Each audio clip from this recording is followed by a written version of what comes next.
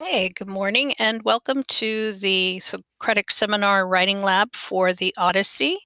And I'm here with Ms. Paulson, and I'm here with Isabel. She says good morning, too. Good morning. Okay, so now, Isabel, if you have not yet got to 4.6.1, you want to make sure that you get there because that's where you're going to start the written part of this module.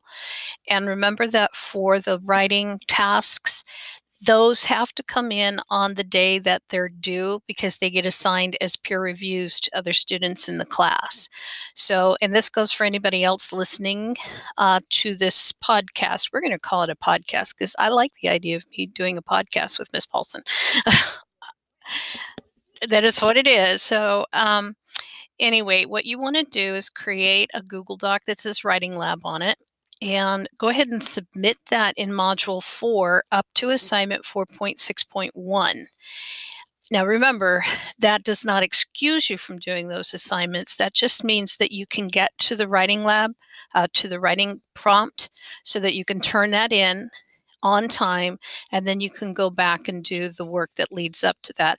And we will discuss a lot of the assignments, so you'll be able to actually do a better job on those. Okay, so the reason that we choose the Odyssey, there's a couple reasons why you're reading the Odyssey. The first is that the Odyssey is considered, it's been around for so long, and it's considered kind of a epic, heroic tale. And the purposes of those is to show what every man is like, what every man at his best and what his worst can look like. And so when we look at literature, what we try to do is we try to see ourselves in the characters. And Odysseus, he's not just he's the Greek version of this particular character. In Roman mythology, it's Ulysses. So anytime you hear about Ulysses, this is who we're talking about. Do you know of any other Odysseus type characters, Ms. Paulson?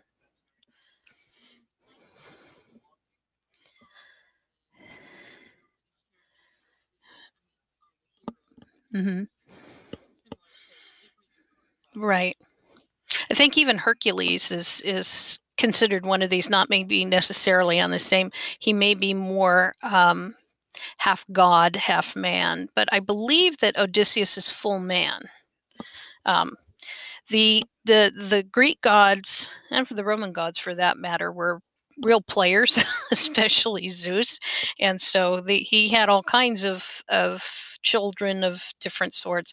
But Odysseus is said to be, I believe, full human. But he's got a lot of great qualities in him, and that's why he's a favorite of Athena. And Athena is the one who protects and looks over him. The other reason that we look at the Odyssey is because it's hard. It's a difficult text. And what you want to learn is how do you get through those difficult passages. And I think the primary reason it's difficult is that it's written so weird. And it's a poem. And this particular poem was not written down until many years after its creator died. And it was put forward by an oral tradition. And what you have in your book, in your textbook, is just a few sections, which is what is actually a longer work. And the thing is, this is a sequel. So the Iliad is even bigger. I think the Iliad is like twice the size of the Odyssey when you put the two together. But was there anything you wanted to say specifically about the Odyssey, Ms. Paulson?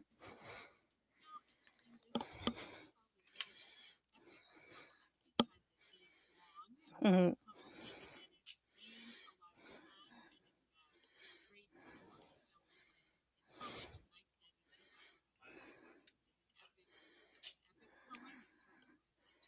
Mm-hmm.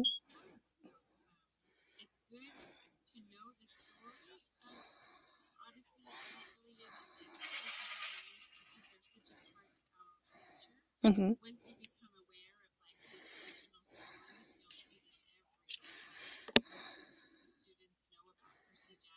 Mm-hmm.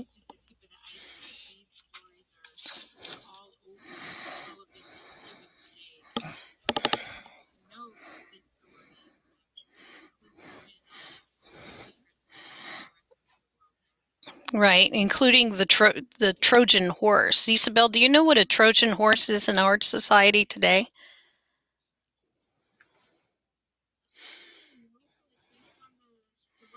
Hmm.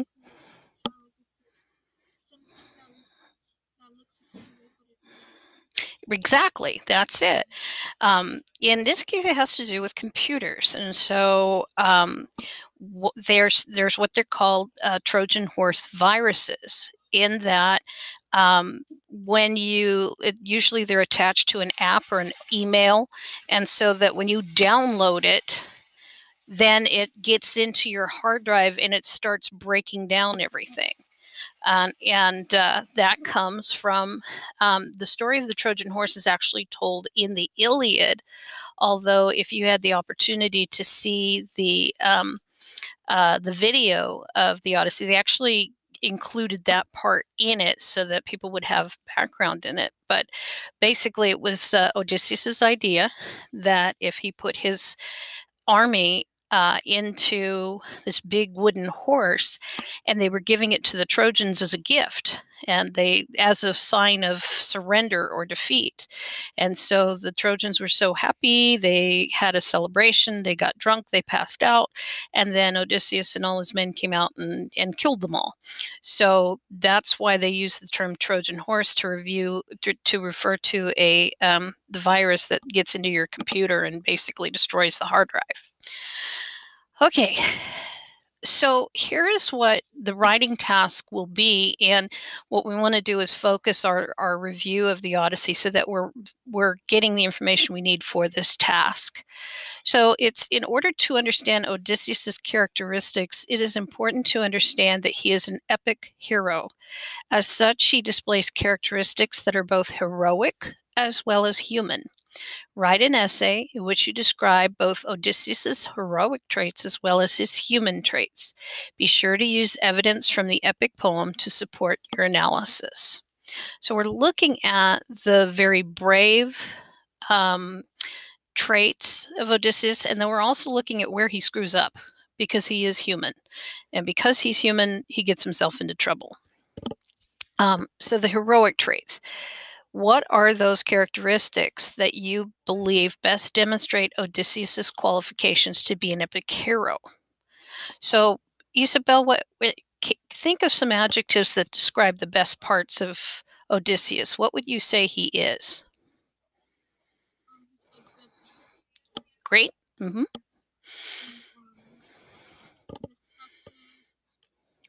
Mm-hmm. Well, let's help you out here. Um, Now, this I actually got from a site. The study is linked here so that you can go to it from the Journal of Personality and Social Psychology. And they suggested that heroes have 12 central traits. So the first one is moral integrity. Do you know what that is, Isabel? Okay. Um, how would you define moral integrity, Ms. Paulson?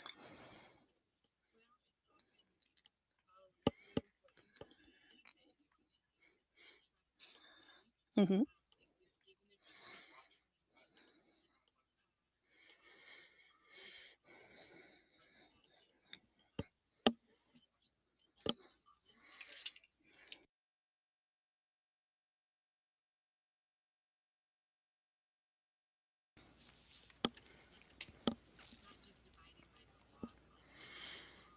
Hmm.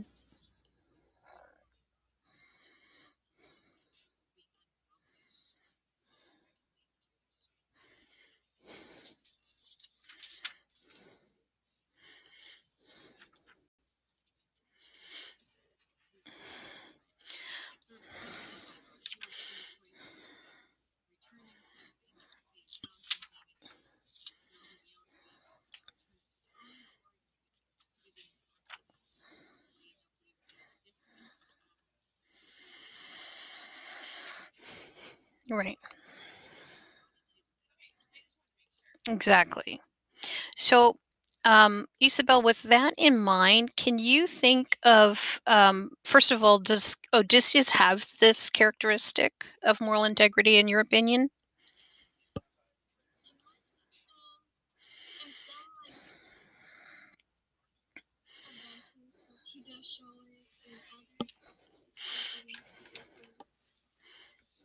So, what can you think of a time?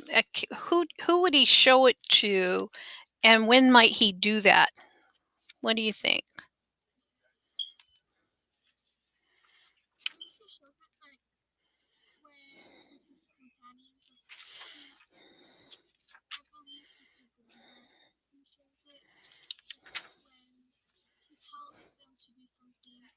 Hmm. Okay, good. Uh, like, let's see. What does he tell his? What is one instruction he gives his men at what point? Let, okay.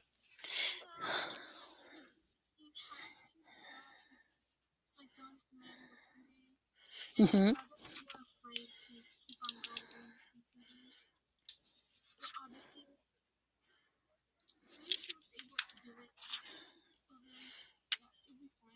Hmm.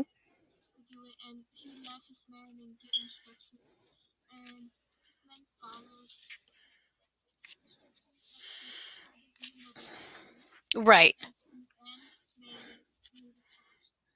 Okay.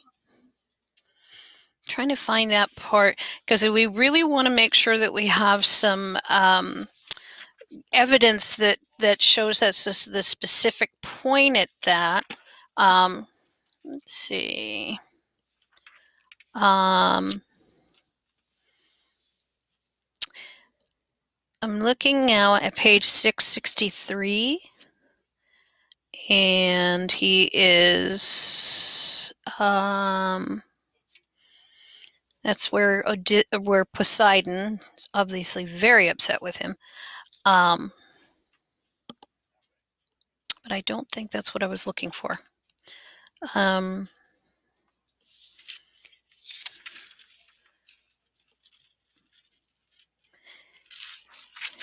of course, he lies to him.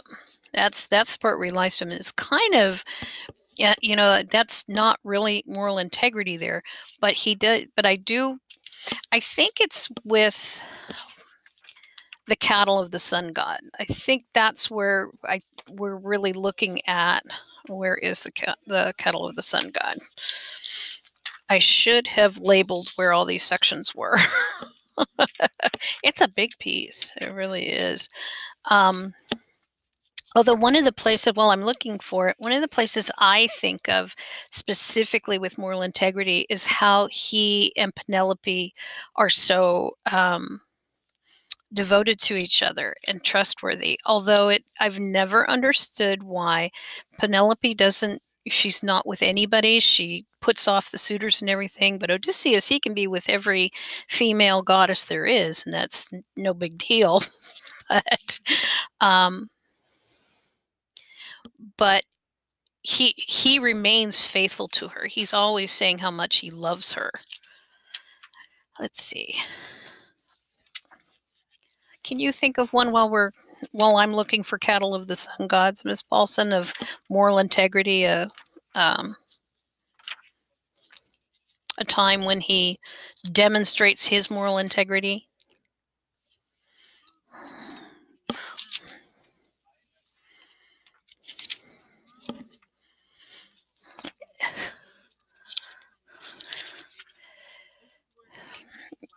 Yeah.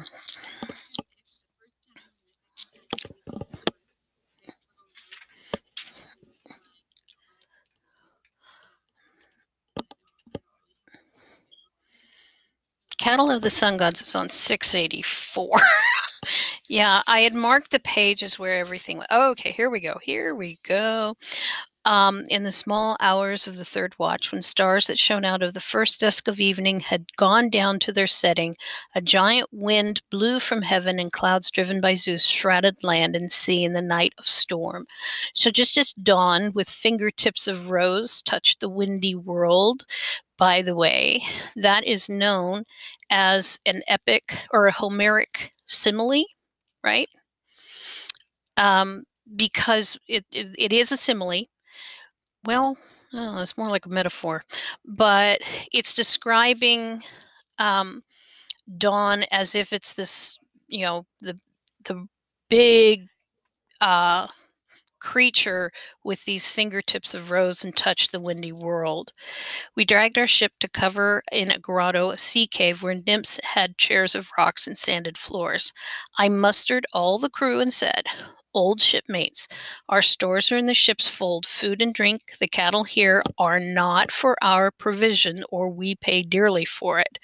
Fierce the god is who cherishes these heifers and these sheep. Helios, and no man avoids his eye." Okay, so this is where he's showing we cannot take the sheep that are here because they belong to somebody else. That certainly does demonstrate moral integrity. Now, do his men have moral integrity? No. This is the one time where they get hungry and they get a little desperate, and well, let's do this. Why don't we just sacrifice it to this god, and maybe he'll forgive us? But and Odysseus, despite the fact that they disobeyed him, he still supports them. He still, says, "Well, okay, we'll try that." It doesn't work, and that's when Zeus blows up their ship basically with lightning. So, but you do have moral integrity there in Odysseus. Come on, little. Oh, there we go. Okay, bravery. All right. I don't think he has bravery. Do you, Isabel? Where do you think he shows his best bravery? What would be the best example in your mind of where he shows his bravery?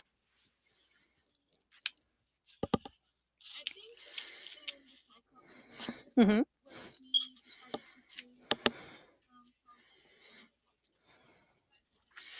Yep. The sirens.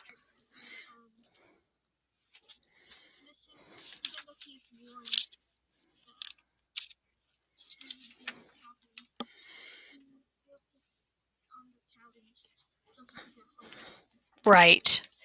So if we go to the Cyclops, which starts on 660, and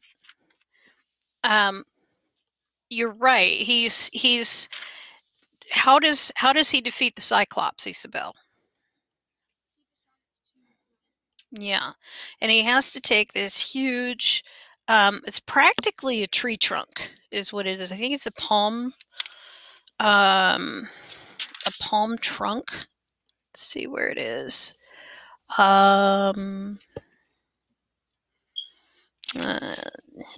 Okay. Where? I know I'm close. He seized and drained the bowl. He gets him drunk. Another drink. 3 bowls. Remember my name. My name is Nobody. Mother, father, nobody. Okay, so he's got to pass out first. And then now, so I'm in the bottom of 665 and starting about line 368. Now by the gods, I drove my big hand spike deep in the embers and charred it again, and cheered my men along with battle talk to keep their courage up. No quitting now. Oh, there's a lot you can do with that quote. There's a lot that quote supports in there, because it's not just, his bravery, but what else is he demonstrating there, Isabel? What do you think? The cheering. Mm-hmm. Yep. Keeping his men up. He's certainly being encouraging to them. We can do this. So the pike of olive, that's what it was an olive tree branch, Green though it had been, reddened and glowed as if about to catch. I drew it from the coals, and my 4 fellows gave me a hand, lugging it near the Cyclops as more than natural force nerved them. Straight forward they sprinted, lifted up, and rammed it deep in his crater eye, and I leaned on it, turning it as a shipwright turns a drill in planking. That would be, we don't have much ship experience, so I can only imagine what that is. But then having the men below to swing the 2-handled strap that spins it in the groove. So they're all working together to get this, to blind him. So definitely bravery. Yes. Yes.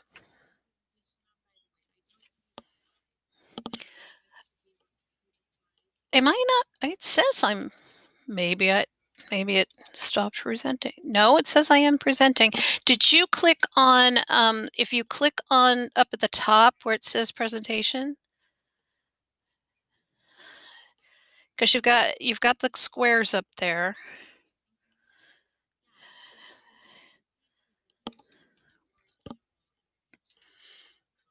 Right. Okay. No, well, and I see it on my end. I can see my presentation on my end. So, Isabel, I'm hoping that, yes. Isabel, can you see the presentation in the Meet, or are you looking at the presentation itself? Okay. Well, that's okay because that is what's getting um, recorded. Okay. Well, and okay, so let me turn it off and let me show you what. Uh, okay, so I'm going to present this screen here. So, sure. Okay. Now, so do you see the J and the I?